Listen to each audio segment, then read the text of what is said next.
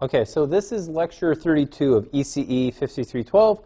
And so what we're going to do today in this lecture is we're going to switch gears, multi-carrier modulation, to the other data transmission scheme that was promoted very heavily in the late 1990s and early 2000s. It was released in 3GPP and other cellular standards, and was supposed to be the be-all that ends all in terms of transmission format.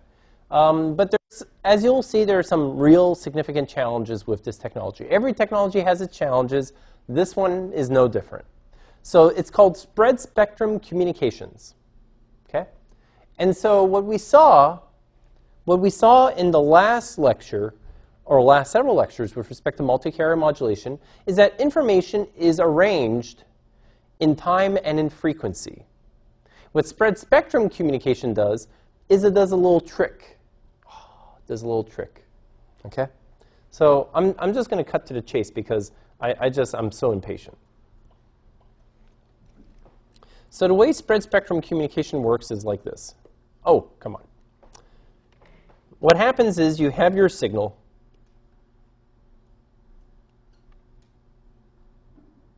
And this is one type of spread spectrum. So let's say that's frequency. That's your original signal. And then what happens is you pass it through a spreader. And I'll explain the architecture for a spreader soon. So let's say you spread this signal. What ends up happening is the energy of the signal is conserved, but the bandwidth and the height of the signal changes, right? And then, so this happens at the transmitter. At the receiver, the exact opposite. What happens is you have your spreaded signal. So that's in frequency, that's in frequency. You despread, and then you get the original back. And you might wonder, and this is one particular type of spread spectrum. It's called direct sequence spread spectrum. There's another one called frequency hopping spread spectrum. And you might wonder, what's involved in the spreader and despreader that gets these signals from the original frequency representation to some sort of really far out, wide, very low PSD-looking signal, and then back to the original? And the answer is there's something called something called the spreading code, okay, which we'll look at in a few minutes. So what happens is what we're doing with spread spectrum communications, unlike OFDM and multi-carrier modulation, is that what we do is we give every signal or every user a unique spreading sequence or spreading code, right?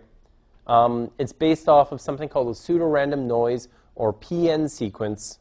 And what this thing does is the longer, let's say if you have a 126 or 128-bit spreading sequence, that's a very long spreading sequence. It will uniquely identify a user to a base station, and then let's say I give unique spreading sequences to everyone in this room. What happens is you have this unique key that takes your information, spreads it across frequency, so very low power, very wide band, send it over a channel. So whoever's listening for you will have the matching spreading code and reverses your spreading. What's also very interesting is unless that individual has the exact spreading sequence, they will not be able to recover your signal. So it's great. Okay, yes? So earlier, like in the last lecture, you mentioned that spreading is kind of competing with multi-carrier. Yes? But you can spread multi-carrier signals. Okay, so the question is, in the last lecture I mentioned about how spreading competed with multi-carrier, and now I'm saying about how, well, now there are techniques where you have multi-carrier and spreading. And the answer is yes. And so this is really jumping ahead a lot, but I'm going to answer it because I'm just impatient. So what happens is, up until 2001, everybody looked at spread spectrum communications and 3G communications and all cellular communications as the be-all that ends all. Initially, in the 1980s, spread spectrum communication, militaries loved them. Why? Very low power makes it very difficult to detect. And if you have a PN sequence that scrambles up the information, your enemy cannot decode what it is, right? And so then someone said, what happens if I have a cellular network and everybody has their own spreading sequence? Oh, and what's also beautiful is anyone's signal that's in there with my own signal, it would remain spreaded, but my signal would be unspreaded, so it would magically come out of the noise floor, right? So it sounds like it's like the sort of a great solution for a cellular network, right? It's like immune to narrowband interference. You can coexist with tons of other cellular cell phone users, and if they each have their own unique spreading code, I can extract information, and everybody says, this is the future. Multi-carrier modulation, ha ha ha ha. That's in DSL modems. That's in cable modems. Oh, there's this Wi-Fi thing. Oh, maybe that, blah, blah, blah. 2001 comes along. All the hype behind 3G and spread spectrum communication was a lot of hype and wasn't delivering. And then tech bubble bursted in 2001. If you had mutual funds at that time, it didn't go so well. And then people said, and 3GPP and 3GPP2 over-precisioned, like documents filling whole rooms. And then people just said, what are we doing? So it's sputtered, right? Then people said, look at Wi-Fi. And then the European equivalent, the ECE equivalent, Hyperland 2. And then it's like, wow, I'm getting good performance. Like, you started with 802.11. It was nothing. It was just single carrier. It used CCK modulation, which is spread spectrum-like. That's a requirement for 2.4 to 2.5 gigahertz. And it supported up to 1 megabit per second traffic. Woo! Then came 802.11b. B before A? What happens is 802.11b came along, 11 megabits per second, and more of this CCK modulation and stuff. And then 802.11a was deployed at 5 gigahertz. Didn't do so well. People don't like going into 5, right? But it was, what was it? A was 56 megabits per second, and it was OFDM. Then they began intersecting. I can't use OFDM by itself in 2.4 to 2.5 gigahertz. So what I need to do is I need to spread it. So what happens is 802.11g is multi-carrier, but with CCK modulation to spread the signal to make it conform to the FCC regulations in 2.4 to 2.5 gigahertz. At the same time, one of the big issues, there are several huge issues with spread spectrum communications, which we'll look at. But I don't like surprises. I'm just going to tell you guys, so the rest of the time you can relax. But what happens is the spreading code. What makes the spreading code so powerful is it runs at something called the chip rate, which is a fraction of your symbol rate. And you might say, so what? What happens if you have a lot of data at a very narrow symbol rate, and then your chip rate is 1/1000th of that? Synchronization becomes humongous, and it's yet another issue. So then people came along, and I think I talked about this during office hours today, about there are several variants of combining spread spectrum with multi-carrier. There's multi-code CDMA and multi-carrier CDMA. I forgot which one's which, but one spreads the subcarriers and then adds them together, and one combines the subcarriers together and then spreads them. I think people are just trying to be unique. And you might see that in some modulation schemes nowadays, but what happens is there are just too many difficulties with respect to like recovering for very, very high data rates, the chip sequence and everything. On the other hand, it's still great for low probability of interception, low probability of detection, and all that sort of jazz. But the one thing people didn't realize is if you have 200 users using spread spectrum communications, you're raising the interference and noise floor, so you actually have a huge performance degradation at the end. So capacity ain't so great. The other thing is there's another type of spread spectrum communications, frequency hopping. And what standard uses that? Bluetooth. So how many people here use Bluetooth? In my car, right?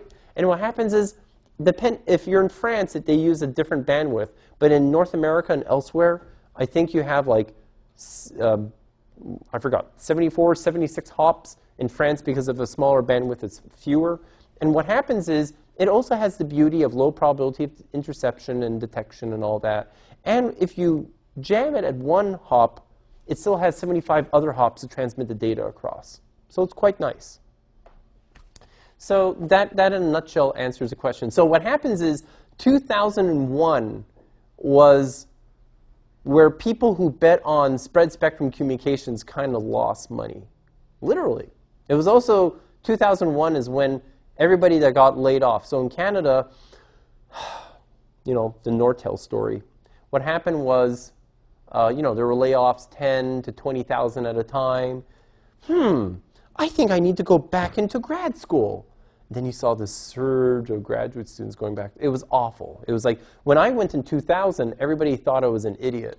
It's like, Jesus, Alex, like, you know, you could like go into a company, rake in tons of money, you can invest in mutual funds, everything's all set, you know. Everyone's hiring electrical engineers. We're not producing enough electrical engineers in this country, blah, blah, blah, blah, blah.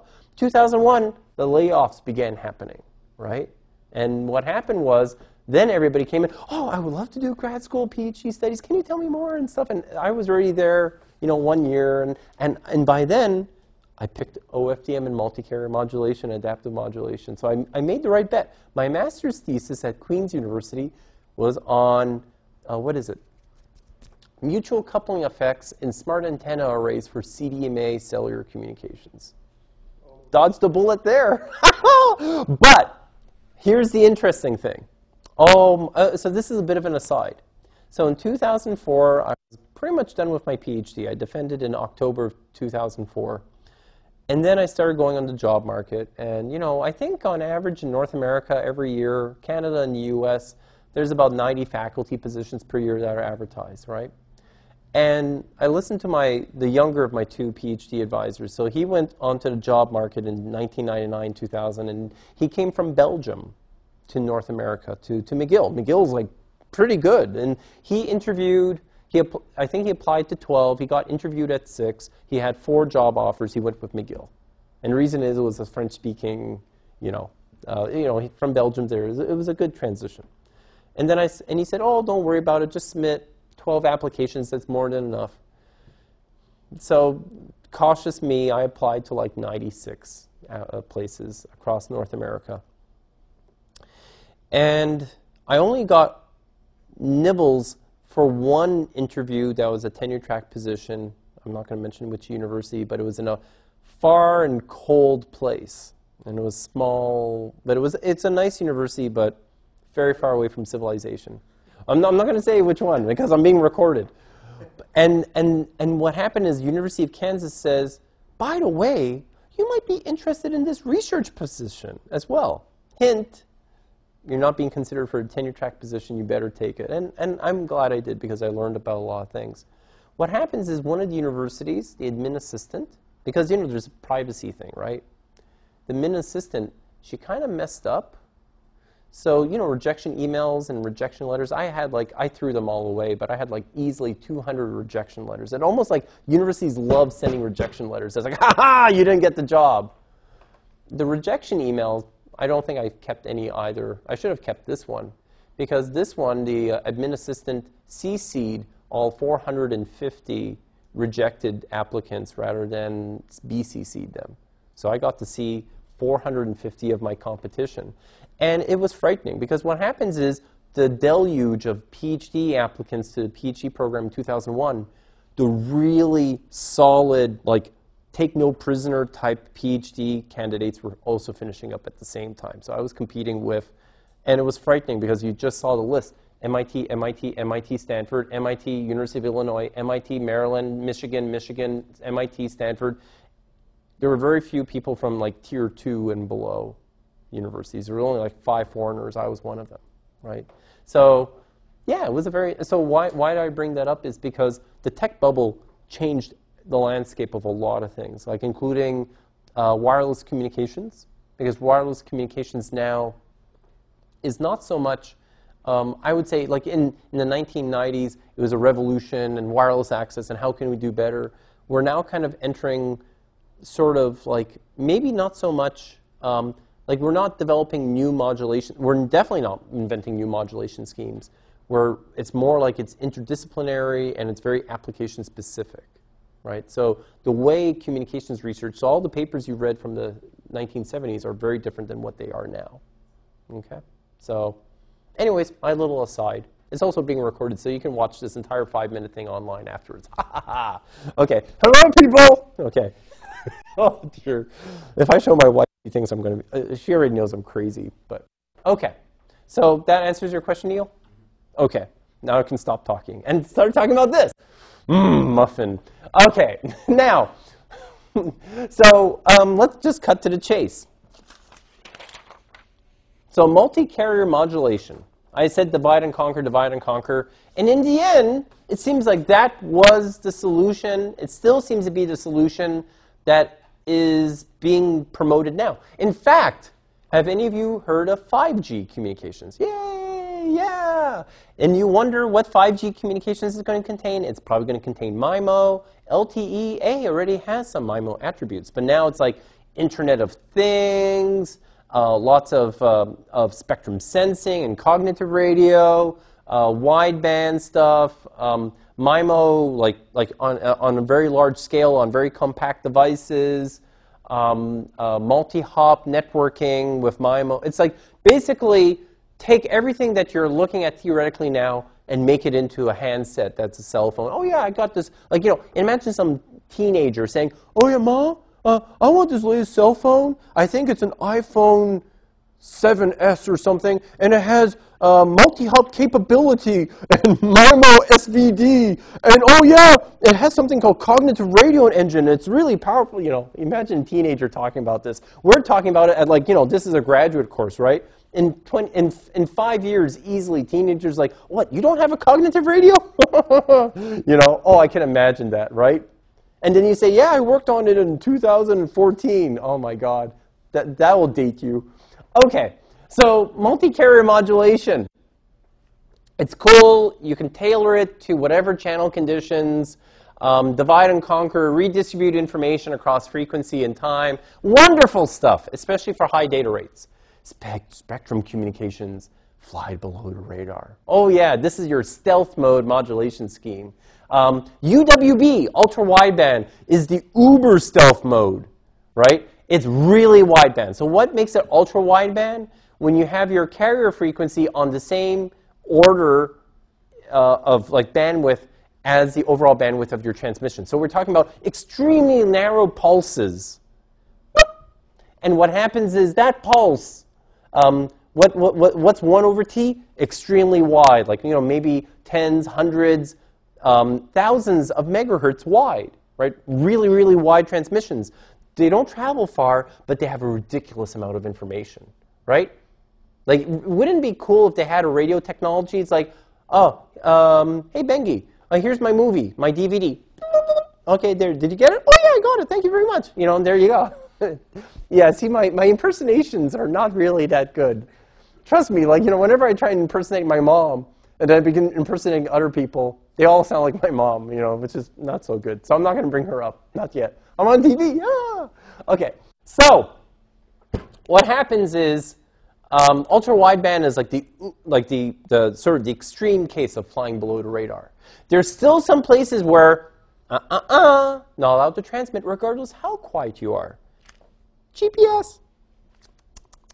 So GPS bands are one place you're absolutely not to transmit anything else because, you know, the satellite signal is so weak, it's also underneath that noise and interference floor, and because of signal processing techniques, it's extracted out of it, right? So nothing else should be there, otherwise planes fall from the sky. Don't tell my wife that. She's afraid of flying. I'm a little bit afraid of flying. So what spectrum communication does is it really geared, and this is what made it attractive as a cellular technology, although what happens is it spreads your information over a very wide bandwidth at a very low power. So imagine then you can stack users on top, you increase the interference floor a little bit, no one really interferes with each other because at the receiver, he who has the right code will get the information correctly and everything else gets spread out. Beautiful! Ha-ha! So, how do you do this cool, neat thing? Because what happens is, in addition to supporting multiple users, if you are a military of some nation, you might also want to prevent being jammed too, right? It's like, do you get this over? And you know, you're jamming, jamming, jamming. Aha, but I'm immune to jamming. Hee! And you just keep on transmitting, right? So what happens is, this is how you do spread spectrum. And so you have your channel encoding, so you protect your information, you modulate it. And the modulator, what it does is it uses something, I mentioned this before, pseudo-random noise sequence, PN sequence, right? And there are a variety of ways of making that PN sequence. You then send that modulated data with the, that's been spreaded, and I'll explain how mathematically this is accomplished. It's sent over a channel. You have the exact same pseudo-random sequence. You multiply it against those bits like at the exact same instance, so you effectively unspread. And I'll explain what I mean in a minute. You decode, you get your data. So how does this work? Well, first of all, I mentioned that in order to properly decode the message, you must have the exact same PN sequence as your transmitter. Otherwise, it ain't going to fly. And then secondly, you got to be really, and this is the problem with a lot of spread spectrum systems, you better be synchronized. If you don't lock on to the right chip rate and at the right point or the right hopping sequence, if you're out of phase, if you're out of sync, your system is as good as useless, right? Hey! Multi-carrier. So what happens is there are going to be two types of spread spectrum that we'll be looking at, DSSS and FHSS. Direct sequence spread spectrum and frequency hopping spread spectrum. So let's look at DSSS because it's first.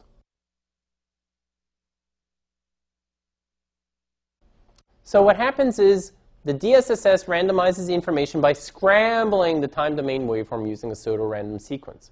Okay, so I think I'm just going to cut to the chase because I have a diagram several slides from now, but I'm impatient.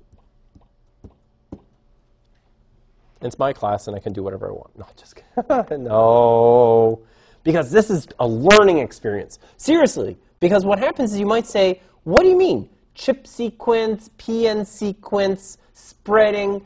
What do you mean? Okay, so here's the thing. Remember I showed that diagram? Here's my spectrum. Has this bandwidth, right? And then I spread it through some magical box. And then I get something that looks like this, right? So energy-wise, it's the same. It's conserved, but it's spread over wide bandwidth, lower in power density, right? Now, you might wonder, how do you accomplish that? So the way you do this is the following. Let's say you take your time domain waveform. Let's say we take something like this. Whoop, whoop, whoop. Sound effects included. And what happens is you have 0t, 2t, 3t. What's the bandwidth?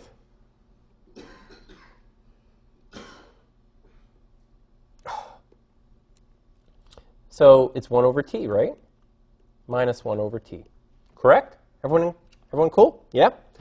Now, what happens if I take this time domain waveform and modulate it? So that's time. That's time.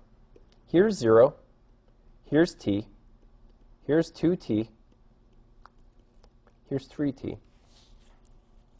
And I modulate it with, multiply it with this.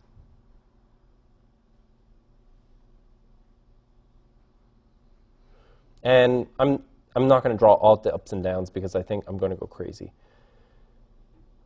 Too late. So let's say I multiply by that. What do I get? So let's say we take this. What you're going to get is something that looks like this. So what happens is what's 1? So let's say that's a plus 1. That's a minus 1. That's a plus 1. That's a minus 1. What's 1 times 1? 1. And then what's 1 times minus 1? So what happens is you almost have like this superposition. And then, oh, now I have minus 1 times 1. Let me get rid of that. See, I have to be careful with my eraser. So what happens is I now have, let's say at that point, what happens is, oh, 1 times minus 1 is this. And so everything's inverted, in fact. And then it inverts again, and so on and so forth. But what's interesting about here? What's the bandwidth of this signal? The bandwidth is now the width. Essentially, it's like the width, the duration of whatever your chip is. So each one of these guys is referred to as a chip. And we call it a chip rate, like how many chips do we have per second. And so what this translates, like if you notice, this is about 1, 2, 3, 4, 5, 6. Is 6 chips per symbol. So what is going to be the new bandwidth? It's going to be 6 times as wide, 6 times as short, right?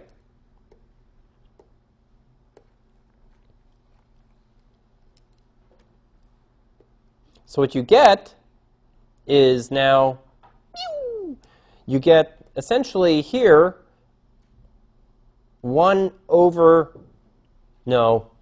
6 over t, and then whatever amplitude is here, A or power level and stuff, that's going to be 1/6 of that. So power is conserved.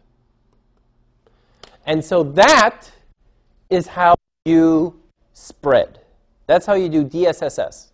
Now, what's very interesting? What happens if I take this sequence and multiply it by itself? I square it. Uno, and I don't mean the restaurant. Uno as in 1, as an amplitude. Why? What's 1 times 1? 1. What's minus 1 times minus 1? 1. What's minus 1 times 1? It doesn't matter. That will never happen. If I properly align these guys, I have no problem in terms of converting. And so that's why, like, that's my PN sequence. Let's say I have whatever length of chips that uniquely defines me.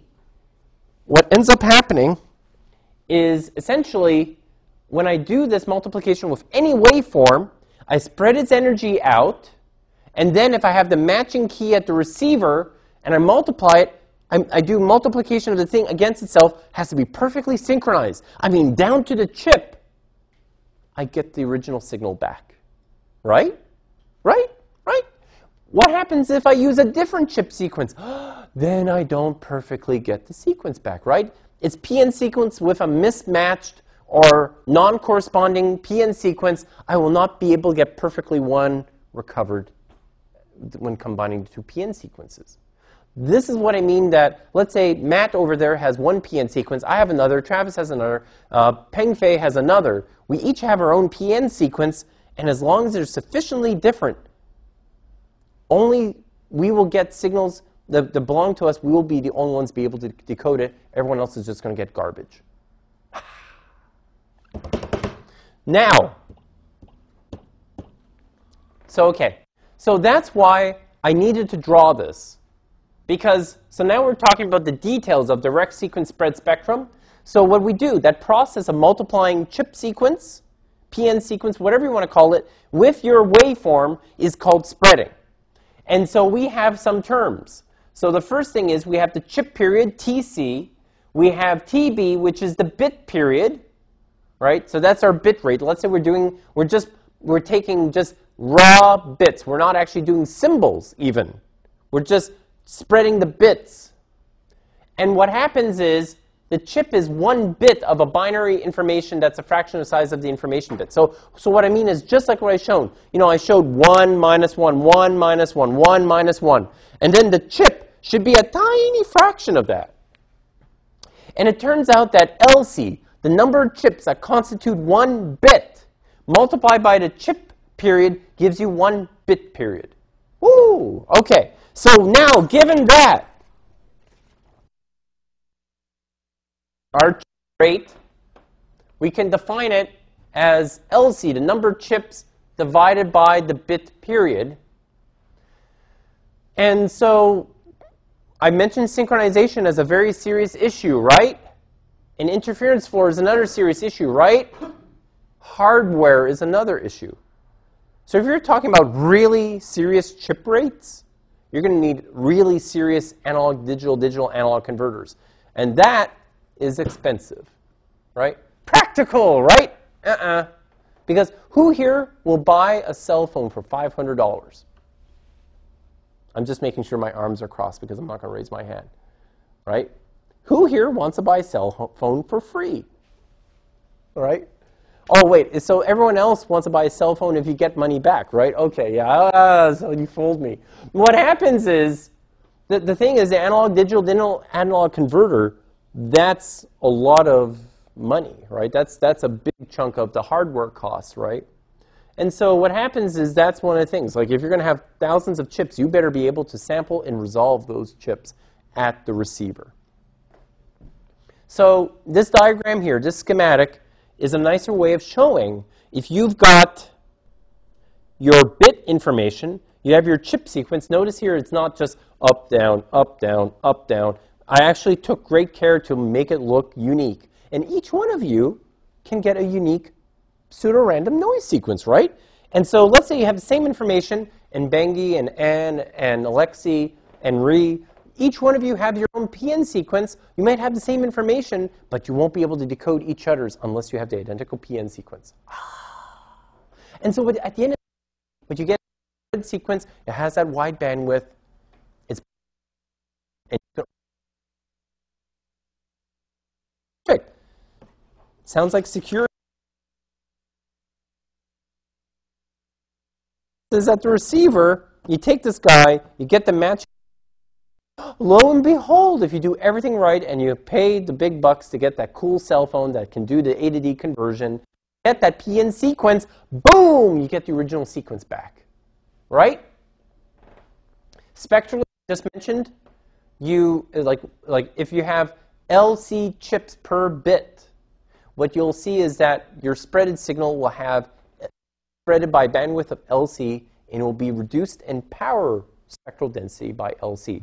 The overall power is the same. This process does not do anything to the overall power of the signal. It just rearranges it spectrally, right? So it's different. It's the same in different, like multi-carrier. Multi-carrier rearranges information across frequency. So does spread spectrum, but in a very different way. Instead of putting it into silos, it says, I'm going to smear that information across a very wide band and can only be recovered in the code space using the right PN sequence.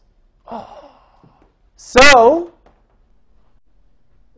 remember, energy is always a constant. So now let's look a little bit about the math.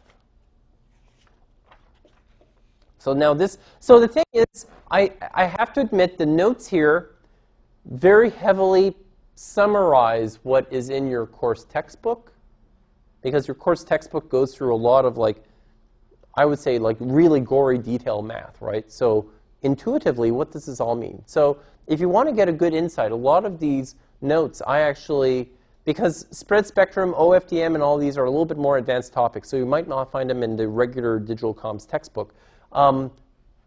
Proakis's and Salehi's other book, Communication Systems Engineering, is actually quite nice. That's where, so they have a nice section on OFDM, a little bit more graphic, maybe too graphical for my liking, but I find that our course textbook, the digital comms one, is on the terse side a little bit. So there's a little bit of a trade-off. So if you're looking for conceptual comm systems engineering, if you're looking for the math and nitty-gritty, digital comms.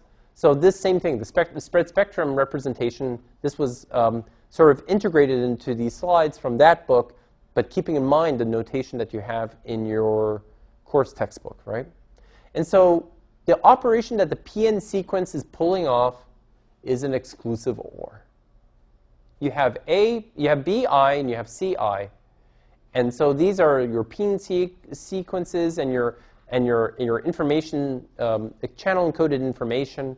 And what you're doing is you're saying, are the two the same? Are the two different? And then you encode accordingly, right? So the way this works is as follows. So you take the A, you map it, like, let's say you take this like A sequence. And so what we have here, what happens is we have essentially, this signal here. So we have S of t, and it's plus or minus the real. So we're essentially doing an exponential modulation. So we're taking e to the j 2 pi fc of t, and we're modulating against this gi of t signal. So we're basically modulating to some carrier frequency fc, and then we're taking the real of that, right? So it's like some sort of passband signaling, correct? Then you might ask, what is G?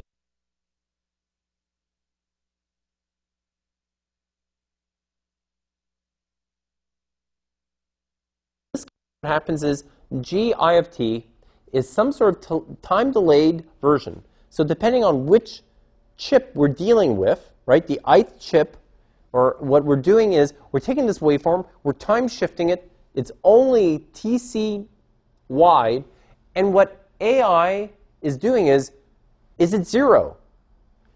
Is it? Is it? If it is, negative.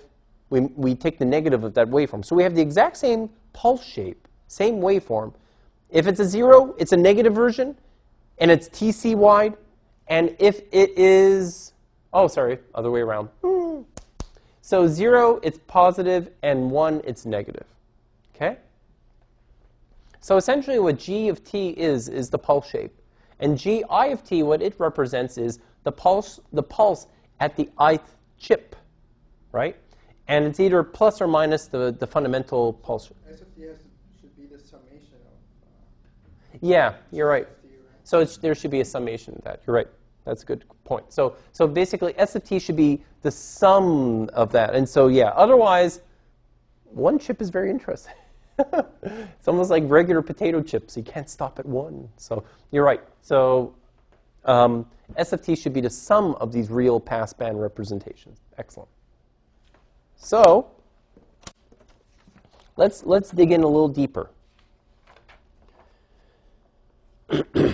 So what happens is we have this, we can represent this another way. So we can have Ci, okay, and we can basically, the Ci of t, and what Ci of t does essentially is you take that basic waveform at the ith chip, and again, you do the plus or minus 1 modulation based on what that Ci is. So that's another nice way of doing this. And then your output waveform, Pi of t, essentially, again, is the plus or minus 1. And you have this basic pulse shape, Pt minus Ict. So again, the ith chip. So we have these two waveforms, G of t and P of t. And we're either making them negative or positive values based on what these bits, these chips, are telling me to do, right? So as a result, when I combine Pi of t and Ci of t, I get Gi of t. And what I'm hoping for is if the two correspond with each other, they make 1, right? And we can recover the signal. And so that's what we have in this block here. So this is the low-pass signaling for all that. We're not dealing with any passband modulation and such. So you might ask, where does this come in? Where there are actually 3 representations for D. So spread spectrum communications, the DSSS, this is a DS QPSK modulator, direct sequence QPSK modulation. So what you have is you have 2 PN sequences, right, that are being generated. What happens is I'm taking those guys, I'm taking the encoded data, and what I'm doing is I'm doing the I and the Q separately. So I'm spreading the in-phase data, and I'm spreading the quadrature data using the PN sequences, right? That's why I have an in-phase and quadrature branch. I have a local oscillator. That's what low means, local oscillator, right? So I have cosine and sine modulation. I do my modulo 2 adder, right? And then I sum them together and send them on their way, right? Now, at the receiver, when I try to despread, I have 1 of 3 possible options. We're going to be looking at one of them in the next lecture. Okay? So you can either use a match filter realization, right? And then what you do is once you have that match filter, you start sampling. And then once you sample, you have what you're trying to do is you're trying to calculate what the chip rate is, so you try and get in sync with things, and then you start despreading. You use the, again, you use your PN sequence generator.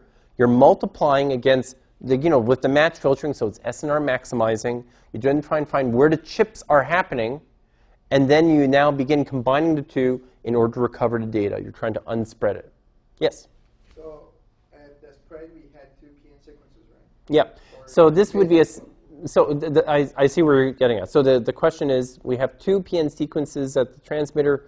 This would be for like one branch, of course. So so what you would do for, like, you have I and Q is you would have to, like, first of all, yeah. So what was left out here is you would need to, just eyeballing it, even before, like with the RFT, is you would need to split it up into cosine modulated, bring to baseband, low pass filter, the double frequency terms, and then work on it individually on the I and one on the Q. So excellent point. Thank you. And then the same thing for B and C. So you would do this for each branch, I and Q. So this is one approach, match filter. The other approach is go straight to PN sequence and despreading. And then what you do is you multiply by G star of T, right? So you're kind of doing what you're doing is essentially you're doing a correlation-based approach, right? So what happens is I want to correlate against the G of T waveform. I want to match these guys, right? And find out how much do they correlate here. So what I do is I first unspread as best I can. And then what happens is I multiply by the complex conjugate of G of T. I then integrate across the chip period. And then I sample. And then from that, what happens is, as you see, there's also a chip rate clock that's also trying to figure out, like, where should I be despreading using this PN sequence, right? Yep. I have a question. After you unspread, then you should match, like, you should correlate with the desired pulse shape, right? Because what happens is...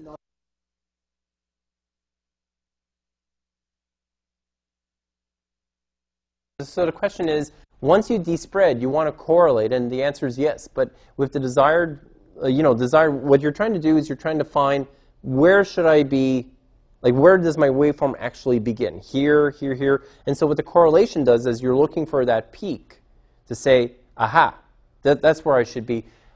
I'm now looking at this, I'm wondering if it should be TB, not TC, because it could be anywhere within the, yeah. So it should be a TB.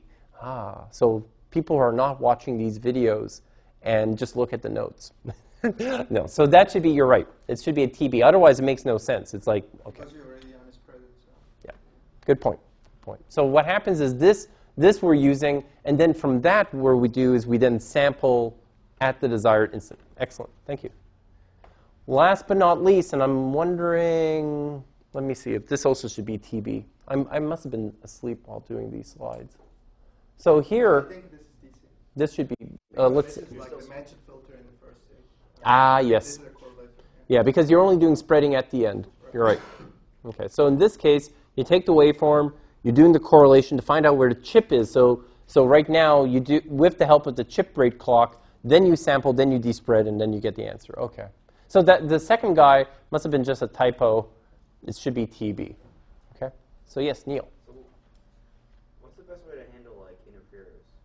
So let's say like you spread your spectrum, but there's like something in it. So do you just like when you despread, you just carry that with you, or do you try to like null it and then despread? Like I'm kind of curious what like a tiny fraction of your spectrum. Yeah, or if there's like some spurs in your spreaded spectrum, do you like want to take those out, or do you just want to like unspread, and how does that affect your signal? So the question is, what happens if I have a narrowband interferer? And that's actually lecture 33. But I'm going to jump ahead a little bit, because that's what I love doing best. So what happens is, suppose you have your spreaded signal, then you have your narrowband interferer, right? What happens is, if I take this guy and I start despreading, okay? What happens is the PN sequence is applied to everything in that band. So what's going to happen is the desired signal is going to be recovered, right? It's linear. And then that other guy that's superimposed gets spreaded. So that guy does this. So it contributes to the overall interference and noise floor. But it will not be the jammer, it will not cause a disaster. And then what happens is, oh, I think I'm going to filter everyone out. So what happens is at the end of the day, you only get a fraction of the energy of the jammer that's actually present influencing your signal-to-noise ratio.